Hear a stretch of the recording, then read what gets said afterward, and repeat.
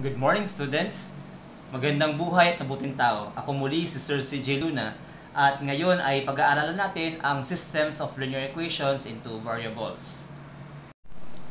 Last time, ang pinag-aralan natin ay linear equation, and we all know that linear equation is an equation that can be written in the form ax plus by equals c, where a, b, and c are real numbers and a and b are not equal to 0.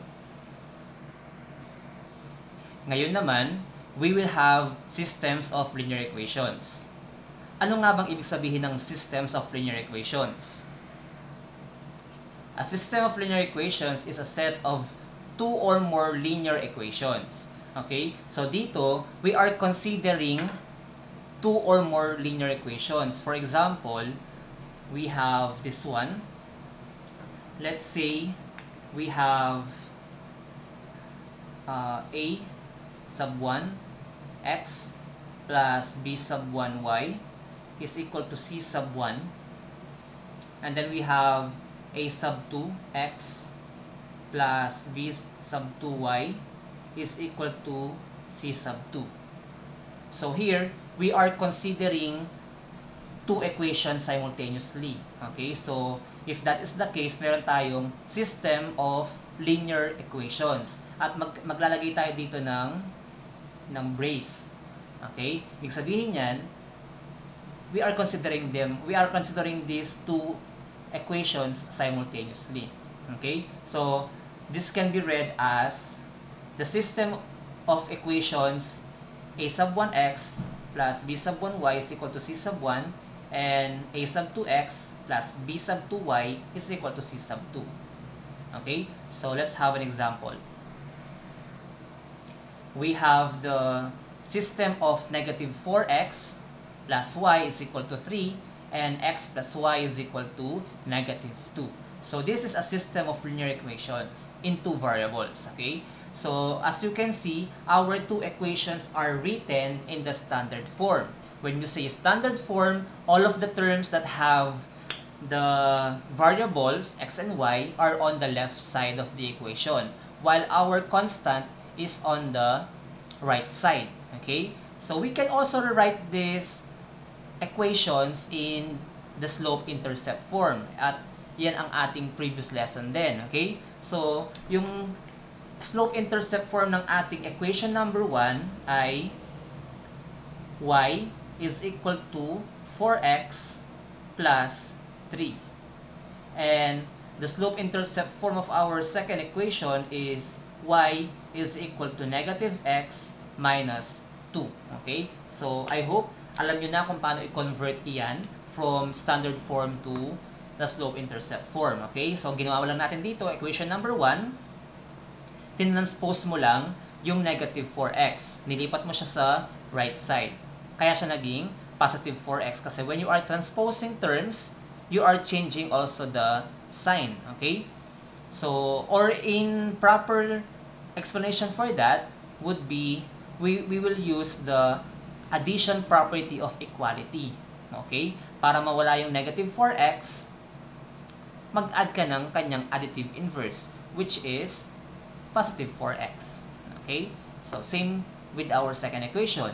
We will add negative x para mawala yung x dito. Okay? So, let's now show system of linear equations, okay, by having the solution. Ano nga ba yung solution? So, a solution is an ordered pair x and y that satisfies both equations. So, ayan, emphasize natin both equations. So, here, we are considering all of the given equations dun sa ating given, okay? So, kailangan yung ating ordered pair ay masatisfy niya yung dalawang equations natin. Otherwise, it's not a solution. Okay? Kailangan solution siya sa first equation, same with the second equation. Okay? So, let's have our first example, our first ordered pair.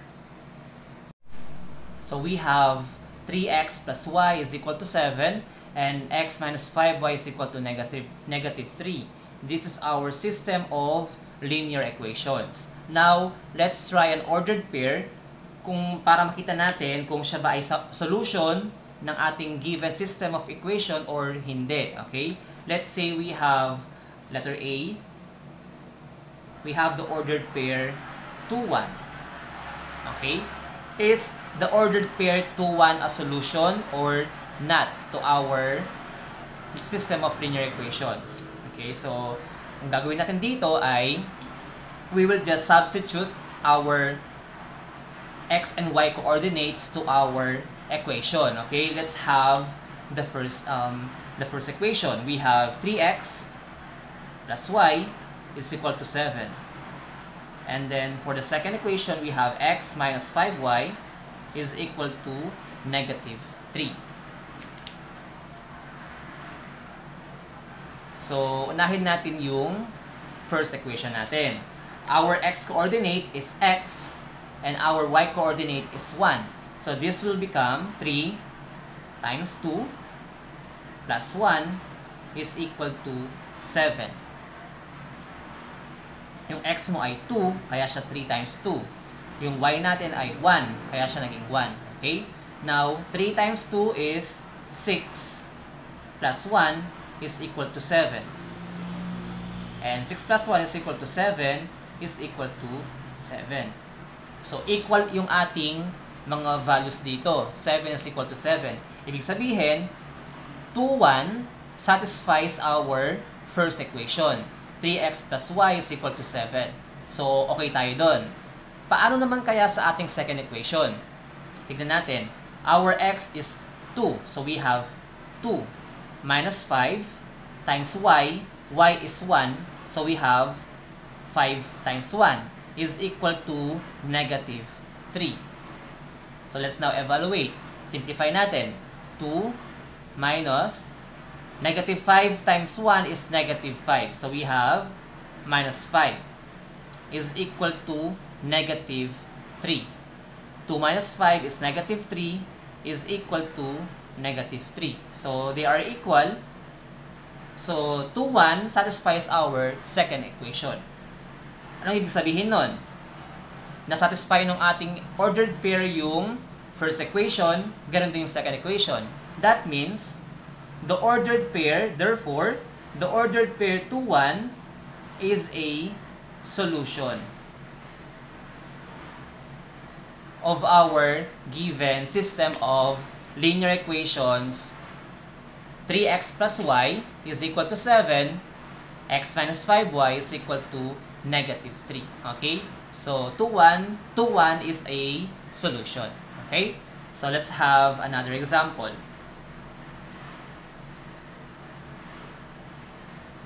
Let's check if the ordered pair negative 3 and 0 a solution or not. Okay? Tignan natin. So, we have the given equations. 3x plus y is equal to 7. And then we have x minus 5y is equal to negative 3. Okay? So, we will just substitute the given ordered pair to our equation. So, our x is negative 3 and our y is 0. So, this will become now 3 times negative 3 plus 0 is equal to 7. 3 times negative 3 is negative 9 plus 0 is equal to 7. Negative 9 equals 7. They are not equal.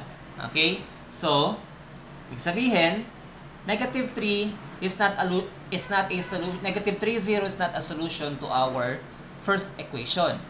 Okay? So, dito pa lang, hindi na siya solution. Ibig sabihin, yung negative 3, 0, hindi siya solution sa ating system of equations mismo. Okay? Kasi nga, sa first equation pa lang ay hindi siya satisfied. Okay? Pero, for computation, tingnan natin yung pangalawang equation natin. We have negative 3 minus 5 times 0 is equal to negative 3. This is 0. Cancelled na yun. Okay, so we have negative 3 equals negative 3. So, sa second equation, satisfied yung ating equation. Okay? Pero dun sa ating first equation, hindi siya satisfied. So, kapag ganun, sa isa lang siya satisfied, we can say that negative 3, 0 is not a solution to our system of linear equations. Kasi kailangan pareho silang masatisfy. Okay? So, ganun yung ating ginagawang solution dito. Okay? Yung ating computation. Kailangan both equations are satisfied. Okay? Kung isa lang, not a solution. Ganon din kung pareho silang hindi satisfied. Okay? Sige. Let's have another one.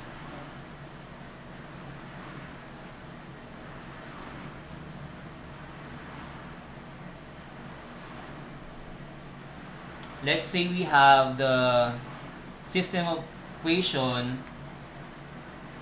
2x plus 2y is equal to negative 2, 3x minus 2y is equal to 12. So this is our given system of linear equations. Now let's have our first ordered pair. We have, let's say, 4 and negative 3. Okay? Let's check if the ordered pair 4, negative 3 a solution to our given system of linear equations. Okay? So let's have the solution. We have here 2x plus 2y is equal to negative 2. And then second equation is 3x minus 2y is equal to 12. So let's compute first the first equation. Our x coordinate is 4 and our y coordinate is negative 3. So this will become 2 times 4 plus 2 times negative 3 is equal to negative 2. So 2 times 4 is 8. 2 times negative 3, that is negative 6, is equal to negative 2. 8 minus 6 is positive 2, is equal to negative 2. Not equal. We have 3 times 4 minus 2 times negative 3 is equal to 12. 3 times 4 is 12. Negative 2 times negative 3 is positive 6 is equal to 12. This is 18. Is not equal to 12. Okay? So, yung ating given ordered pair ay hindi nasatisfy yung ating dalawang equations. Therefore, masasabi natin na ang ordered pair na 4, negative 3 is not a solution to our system of linear equations. Okay, let's have our second ordered pair. So again, we will have the same system of linear equations. Okay? So for letter B, ordered pair natin ay 2, negative 3. Okay? Is the ordered pair 2, negative 3 a solution or not a solution to our system of equations? Okay, so let's have 2x plus 2y is equal to negative 2. 3x minus 2y is equal to 12. So again, our x coordinate is 2, y coordinate is negative 3. So we have 2 times 2 plus 2 times negative 3 is equal to negative 2. And then here we have 3 times 2 minus 2 times negative 3 is equal to 12. So let's now solve, okay? So here we have 2 times 2, that is 4. 2 times negative 3, that is negative 6, is equal to negative 2. 4 minus 6 is equal to negative 2 equals negative 2. So, equal. Okay? So, our ordered pair satisfies our first equation. Okay? Tignan natin yung ating pangalawang equation. 3 times 2 is 6. Negative 2 times negative 3, that is positive 6, is equal to 12. 6 plus 6 is 12, equal to 12. So, equal sila. Okay? So, dahil sila ay parehong equal, ibig sabihin, ang ating ordered pair 2, negative 3 satisfies both equations. Therefore, 2, negative 3 is a solution. Okay? So, ganun lang siya kasimple. Sana naintindihan nyo yung ating pinag-aralan ngayon. Okay? So, yun lang. I hope to see you again next time. Thank you for watching and God bless us all.